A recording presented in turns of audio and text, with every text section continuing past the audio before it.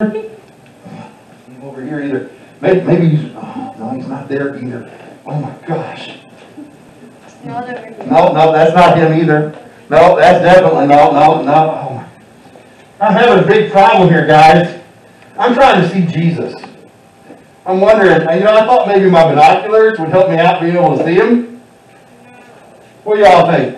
I keep looking, but our binoculars supposed to make things that are far away seem closer, right? So, Jesus is up in heaven and he's really far away, and I'd have a really hard time seeing him, wouldn't I? So maybe if I use these binoculars, I can zoom in. Nope, that's not him. Let's be honest, guys. Am I ever going to see Jesus through these binoculars? No. What? No. Still can't hear you. Y'all asleep this morning? No. Right. I'm never going to see Jesus through these binoculars, no matter how hard I look. Do you know how the Bible tells us that we can see Jesus?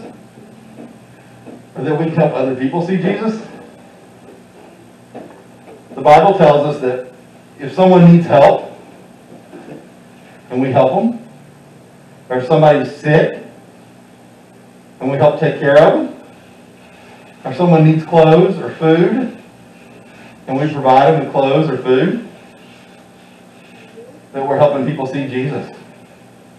As a matter of fact, the Bible says that when we help others with their needs, that's one of the greatest ways that the world sees Jesus. And that's what our memory verse was all about today. Matthew 25:40. It's such an incredible reminder. I want to read that verse to you again. It says, "And the king will say, I tell you the truth, when you did it to one of the least of these, my brothers and sisters, you were doing it to me." Think about that for a moment. Jesus is looking at us and he's saying, when we take care of anybody, it's like we're treating and taking care of Jesus. And one of the greatest ways we help people see Jesus is by how we treat other people. This verse, it reminds us that we should love everyone and always be ready to help others in need. This is exactly how the world sees Jesus. This is how we help people see Jesus. This is how we're able to see Jesus. It's by helping other people. By being a reflection. It's almost like we look in a mirror and we see ourselves, but when we go out and help other people, we help people see Jesus when they look at us. Now, showing Jesus to others by how we treat them is not always easy to treat people nice, is it? What? I can't hear you. Wait. Is it always easy to treat people nice? No! No? What do y'all think over here? Y'all are all quiet. No. So you're nice to everybody all the time, right? No. Especially nice to your brothers and sisters when they drive you crazy? Or when they need help with homework? Or we're nice to the people at school that call us names and bully us? No. It's not always easy to be nice to other people. A matter of fact, you might even be sitting there this morning and you might say that, Pastor Scott, I'm just going to be honest. It is impossible to treat everybody nice all the time. It is literally. What do y'all think? I'm mean to you sometimes, Pastor Scott, so I know it's not. You're mean to me all the time. I mean, come on, think about it. People with short tempers. People who are always getting angry. People who behave badly. Those who are embarrassing to be around. Do you have any friends like that just are embarrassing to be around? People who don't share. Do you like being around people that it's always me first? People who always want to be at the front of the line. People who are poor losers. Do you like being around people who are poor losers? There's just a whole lot of people in this world that it's hard to like all the time, okay? Let's just be honest. There are just some people that it's tough to love, and no one likes being helpful all the time. There's some days where I get out of bed in the morning and I am tired and I've had a bad day, I haven't slept well the day before, and I just want Scott time.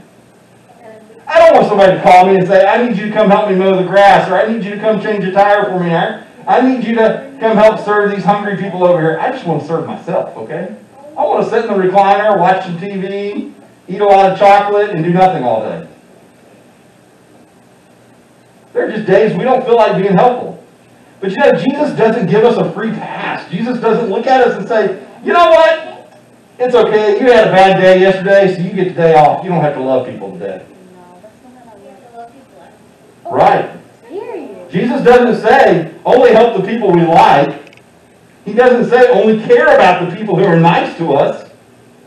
He doesn't say, only be kind and loving to the people who are pleasant and nice. Jesus says that we need to love everyone and help everyone see Him through our actions.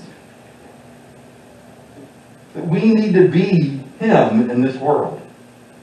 So much so that in our memory verse today, Jesus says that whenever we do it, whenever we do something nice for somebody else, it's like doing something nice for Him.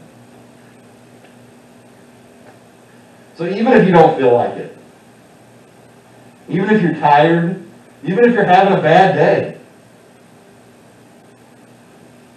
we still have to love other people and help other people in need.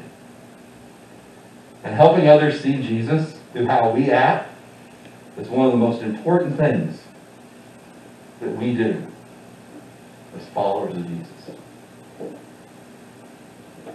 Think about that for a second, boys and girls. Helping other people see Jesus by the way that you act is one of the most important things you do as a Christian. By how you behave, how you treat your parents, how you treat your friends.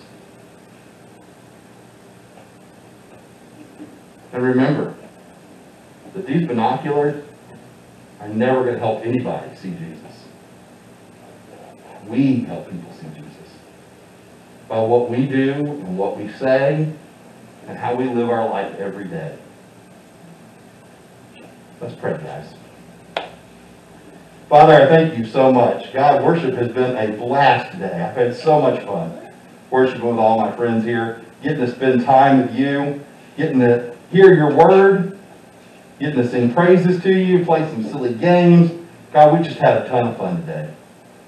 And I love having fun. But you know what I love even more, God? I love you. And I want to show you to the world through my actions every day. God, remind me all the time that people see you through how I behave and how I act.